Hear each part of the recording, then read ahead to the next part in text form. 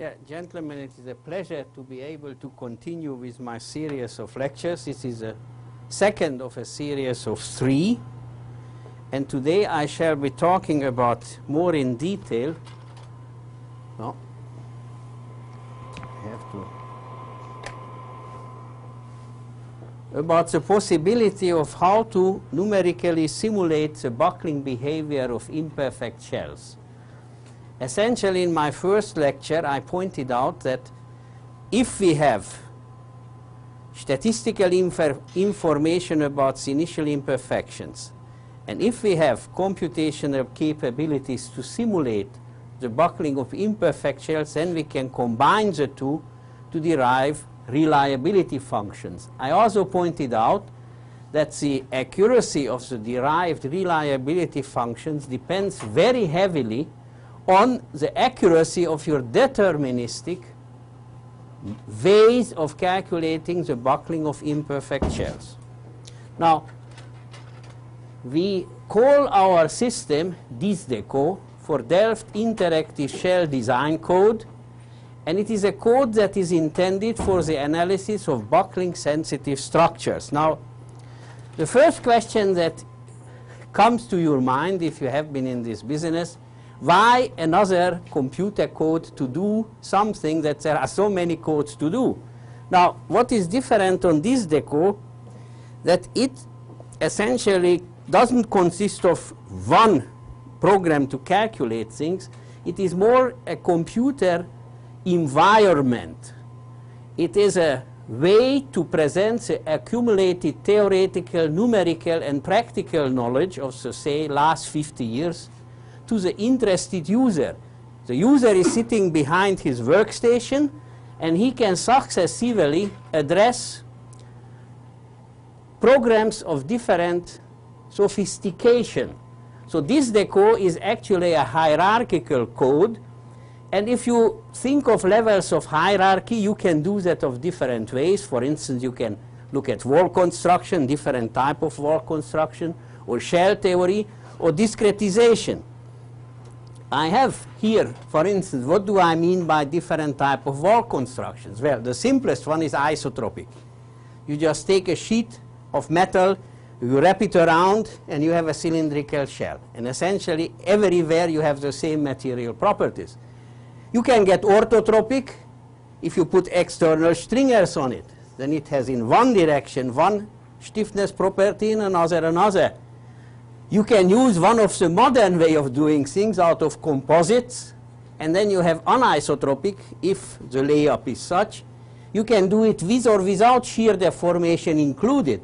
And finally, there is also the sandwich way of construction, and there also you can have orthotropic phase sheets or anisotropic phase sheets. So you see a bunch of hierarchical levels here. You could also base your hierarchy on shell theory. Simplest one is the Donnell type, nonlinear shell equations.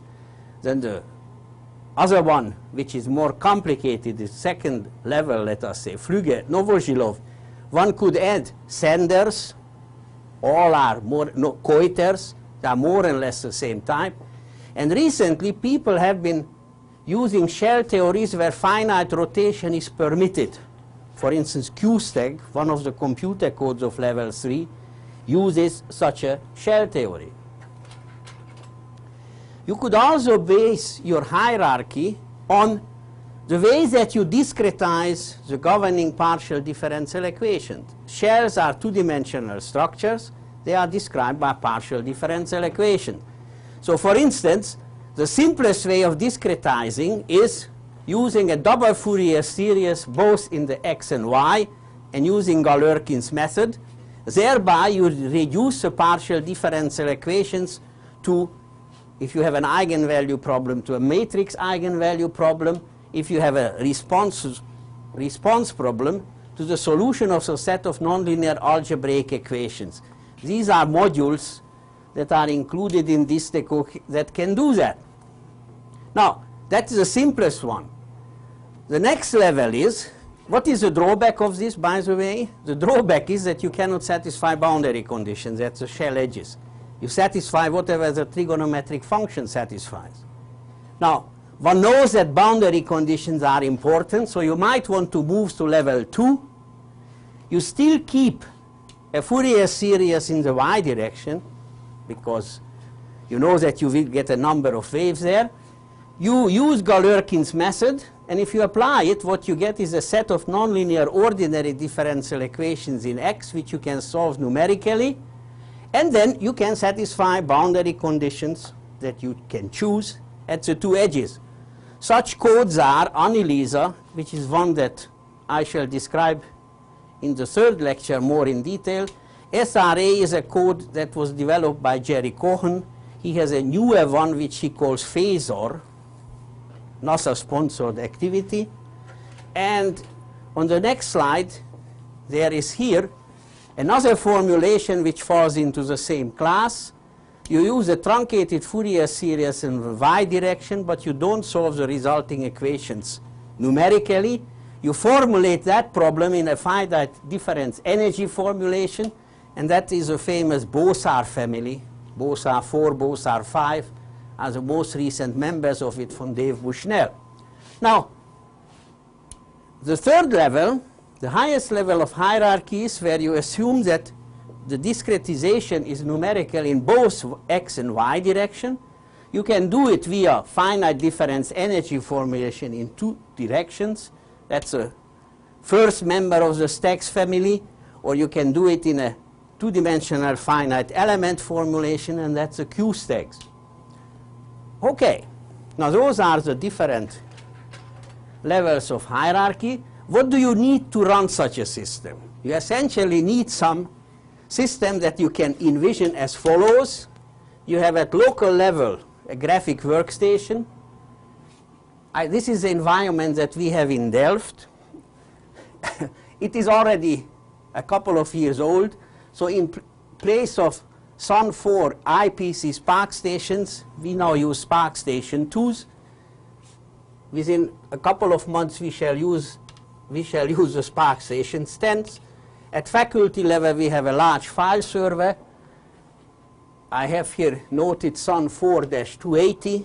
We have in meanwhile a Spark server, and all these are connected in a computer network. The top of the line machine that we have at the university is a convex C3820. It will be upgraded to a C3840 in 3 months. That means it will be a top of the line convex with 4 processors. There is a computer network to the computing center in Amsterdam where they have a Crave YMP with 4 processors. Essentially, this is a transparent setup. You sit behind your workstation and you decide where you want to compute.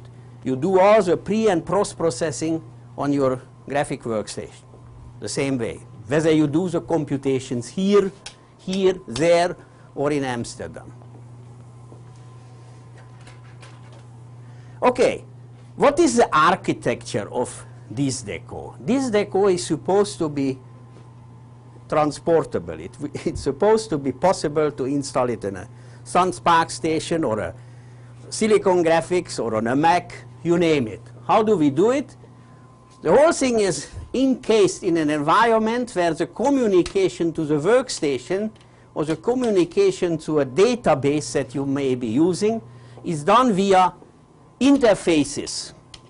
So, for instance, if in place of a Sun Spark station you do use a Silicon Graphics, all we have to do is replace the interface. All the rest of the modules that do the work sit on the workstation, and they are written in standard Fortran. What does, for instance, the generalized analysis module look like?